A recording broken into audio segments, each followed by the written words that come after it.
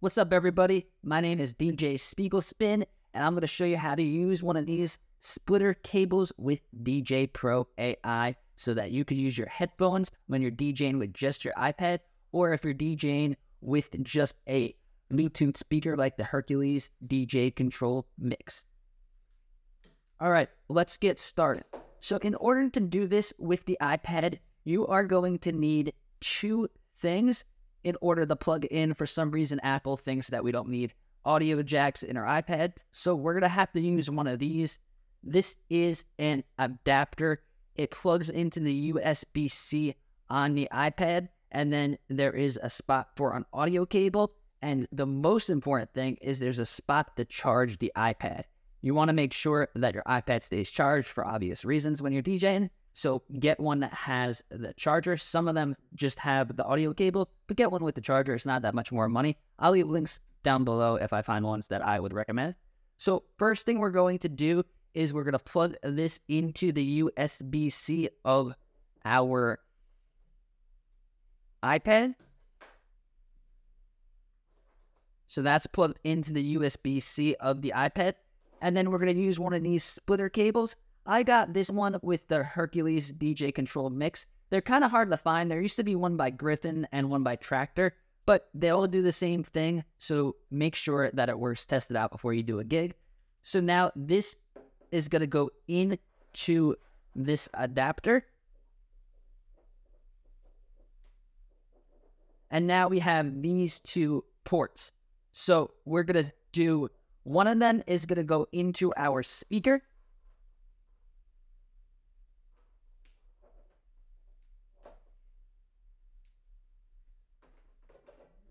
So this one's going to go into our speaker. I'm just using this little Bluetooth speaker. Obviously, I want to use this at a big, large party with a lot of people, but maybe hang out in the backyard.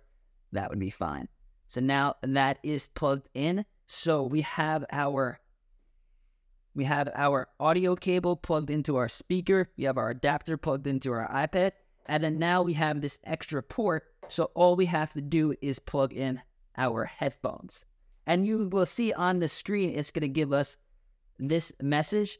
Please make sure it says split output enabled. Please make sure that you have an output splitter. So this is just recognizing that you plugged in a splitter. So we're going to press OK. If you don't set it to the audio splitter, your audio is just going to sound really weird and it's not going to work. So make sure that the audio splitter is set up. And then now we go to our settings to make sure. So press the middle button. Settings, audio device setup, main output is going out there. Pre-queuing, this is where you'll find it.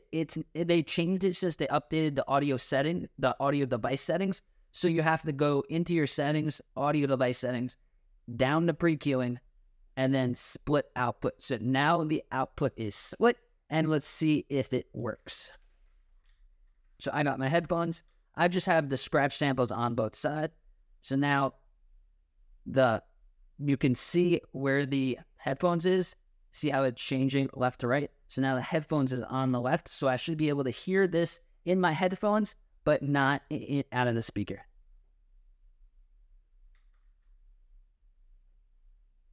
I hear it in my headphones, but you guys don't hear it. Now if I move the brush fader.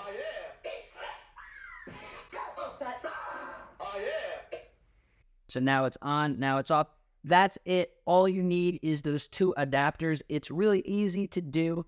Do I recommend doing this for professional gigs if you're doing like a wedding or doing a bar mitzvah or a big high-paid gig?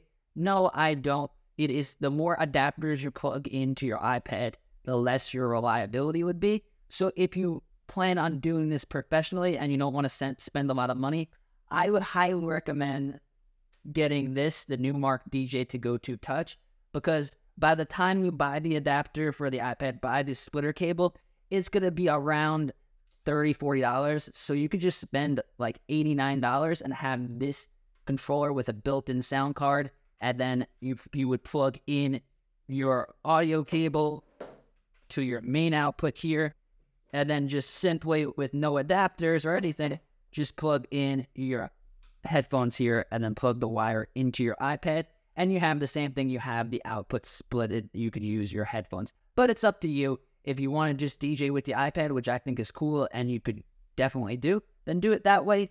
If you want to upgrade it, just get a controller that has a built-in sound card. Thanks for watching. Subscribe to the channel. I make several of these videos a week. Thank you.